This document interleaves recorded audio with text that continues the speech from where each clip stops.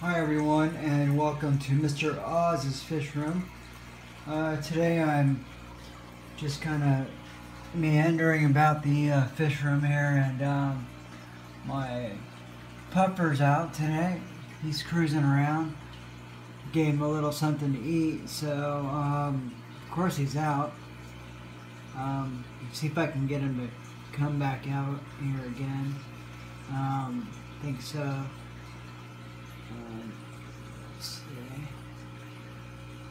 Just gotta kind of ask him to come out by showing him a piece of food. He's so cool. He usually just sits around and waits for something to cruise by so he can basically ambush it, since he's a lurker.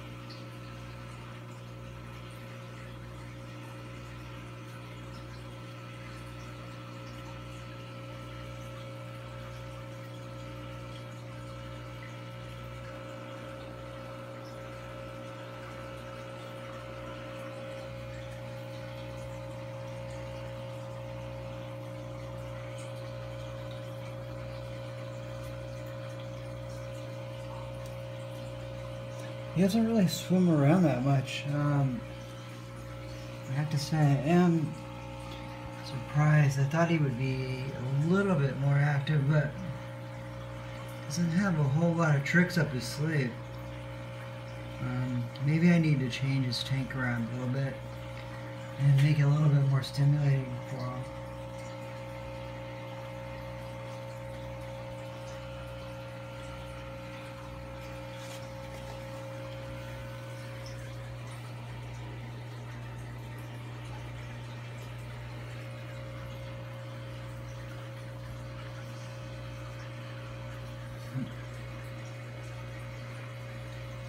It's pretty funny when he comes out. My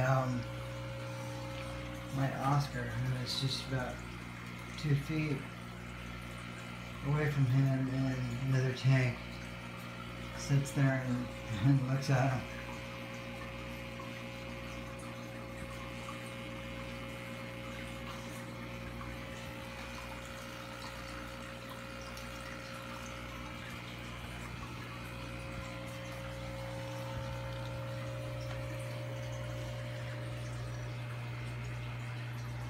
That's the only way I can really get him to come out, is entice him with some food.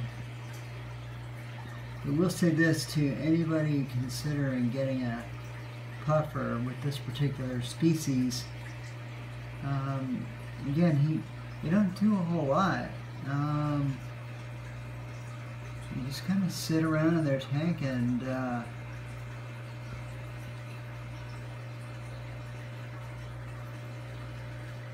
I guess they sleep most of the time. I can't see him a lot of the times because I've provided him with a PVC cave, and he usually goes in, and I know he's in there because I can see half of his body protruding still. But yeah, I think he likes it in the dark. because that's what he normally does. The fact that he's swimming around like this is kind of, you know, cool. It's not very common. I mean, I don't walk in the room and see him swimming around much. So this is kind of nice. I have given him a few little pieces of cut up shrimp, so he is a little bit puffier than he normally is. So I'm just gonna kind of let the camera run and just watch him for a while and see what he does.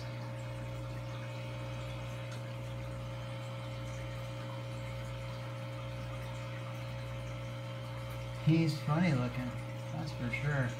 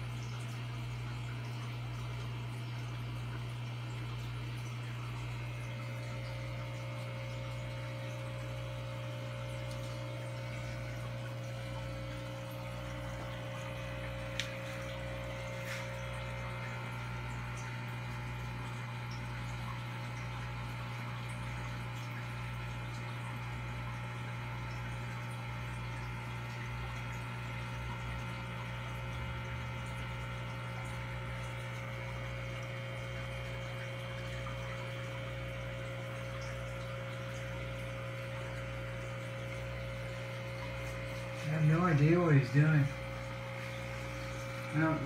I see him do this once in a while. I don't know, maybe it's his daily workout regimen. I need to do a little bit of research on this guy. A little bit more anyway. He seems really happy, but I don't know, I'm still curious to know more about him. I mean, I did enough research originally, of course, before I bought him, and went through, you know, the process of preparing for him, getting him a tank, making sure it was the right size, the temperature was good, you know, the water parameters are right. So, yeah, this is basically just for all you puffer fish hobbyists out there and people who like this fish and just want to enjoy the video.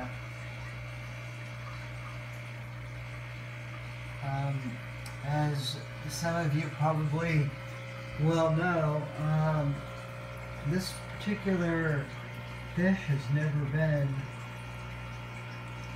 bred in captivity. And I may have said this before, but I did buy him knowing that he was a wild fish. So he was originally from the wild. Supposedly from Southeast Asia.